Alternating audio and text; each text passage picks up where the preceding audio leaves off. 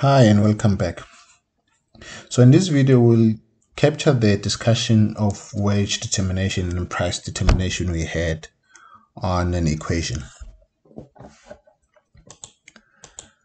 So starting with the discussion of wage determination. The aggregate nominal wage depends on three factors. So that is PE, the expected price, or rather the expected price level, and it depends on unemployment and the catch-all variable Z. So the negative sign below unemployment basically shows us that the wages or nominal wages depend negatively on unemployment.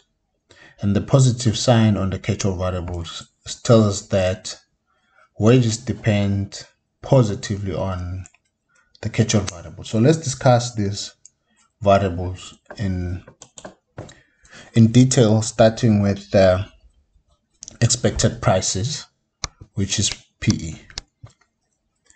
So before we discuss the expected prices, or rather why we use expected price levels instead of using normal price levels, let's first ask, why do prices matter in the first place? So this is because workers and firms care about real wages as opposed to nominal wages. So this means that as firms and as workers, we care not about the nominal wage we receive, but about the wage received relative to the price of goods that we buy.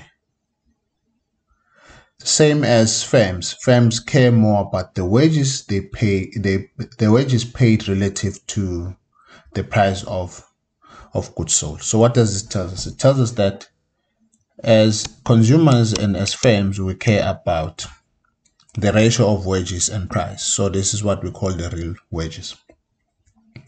And firms also care about the wages they paid relative to the price of the goods that they sell. So now, why do we care about expected prices instead of price levels? This is because wages are set in nominal terms, and when they are set, the relative price level is not yet known. In some union contracts, for instance, in South Africa, nominal wages are set in advance for 3 years. So what does this mean? It means that they have to decide what nominal wages will be over the next 3 years based on what they expect the price levels to be over the next 3 years. Similarly to the bargaining between workers and firms, nominal wages are set for a year, usually at the beginning of the year. So if price levels goes up unexpectedly during the year, nominal wages are typically not readjusted. So if workers expect the price of goods to double, they will ask for doubling of their nominal wages in the beginning of the year. Also, if firms expect price of goods they sell to double, they will be willing to double the nominal wages in the beginning of the year. So in the next 3 chapters, we will look at how workers and firms form expectation of the price level. The second variable is the unemployment. So the negative sign of the unemployment in the wage equation shows that an increase in unemployment rate decreases wages. So if you remember very well from our discussion early, we showed that higher unemployment rate forces workers to take lower wages. This then emphasizes the negative relationship between unemployment rate and wages. So the last variable is the Z. So the Z represents what we call a catch-all variable. So this stands for all the factors that affect wages given the price level, or rather given the expected price level and the unemployment rate. These are variables such as unemployment benefits or unemployment insurance. So higher unemployment benefits makes the prospect of unemployment less distressing. It also increases the reservation wage in some way. What does this mean? It means that if unemployment benefits did not exist, some workers would have little to live on and would be willing to take lower wages. But in the presence of unemployment benefits, their reservation wage basically increase, and they won't be willing to work for any wages lower than what they are getting from the unemployment benefit. The catch-all variables also include other variables such as minimum wages and employment protection. Minimum wages, for instance, the increase in minimum wages leads to an increase in the average wages given unemployment rate. Also, the increase in unemployment protection, which makes it expensive for firms to lay off workers, increases bargaining power, and therefore firms have got, workers have got more power to bargain for higher wages. So in South Africa, there are other factors that affect wage determination.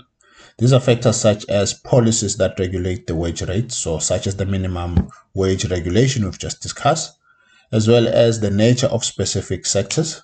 For instance, in the mining sector, workers are more likely to earn more than their counterparts in the manufacturing sector due to the nature of the work that they do. So the other one is the potential competition from immigration. As you know, most of the laborers from our neighboring countries come to South Africa to seek better working conditions. So these usually impact the wage determination in South Africa.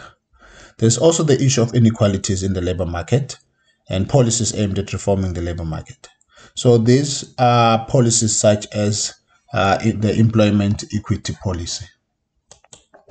So these factors play a very big role in determining wages in South Africa. So the next section we basically look at the price determination. So the price set by firms depends on the cost they incur during production. So the cost depends on the nature of the production function. So far we know that we've assumed that firms only produce goods using labor as the factor of production. Therefore, it means that our production function will be given by Y, or output being a function of labor productivity and labor or employment. So A will stand for labor productivity and N will stand for employment. So writing the production function this way implies that labor productivity, A, which is output per worker, is basically constant at A. However, in reality, A is by no means constant. In fact, in South Africa, we've seen a decrease in labor productivity and an increase in wages since 1994. This is due to the labor laws favoring more workers than employers. So given the assumption that labor productivity, A, is constant, we can further make a simplification and make A to be equals to 1. So this means that a worker produces 1 unit of output in South Africa, or according to our simplification. So in this regard, it means that our production function is simply output is equals to employment. This means that the cost of producing 1 more unit of output is the cost of employing 1 more worker at wage W.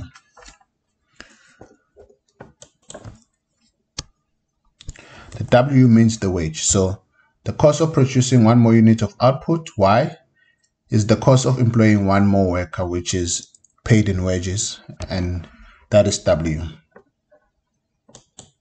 So what does this tell us? It tells us that if there was a perfect competition in the goods market, the price of a unit of output would be equal to the marginal cost of production, which is W. So it means that prices of a unit of output will be the cost of producing that output, which is the wages paid to the employee that produced that unit of output. However, many goods markets are not competitive, and firms charge prices higher than the marginal cost of production. A simple way to capture this fact is to assume that firms set their prices according to this equation, That is, price is equals to 1 plus the markup times wages. So M in this equation represents the markup of the price over the cost of production. So if goods markets were perfectly competitive, M would be equals to 0. And in this regard, it means that prices would be equals to the wages, which is the cost of production. But since it's not perfect, since our markets are not perfect, firms have a market power, and M is positive. And P will be exceeded by the cost of, or rather the price will exceed wages by the factor 1 plus M, which brings us to price being equals to 1 plus the markup times wages. So this would mean, in other words, that firms basically profit by adding the markup over their cost of production. So we'll end in this note for this section, and we will take it from here in the next video.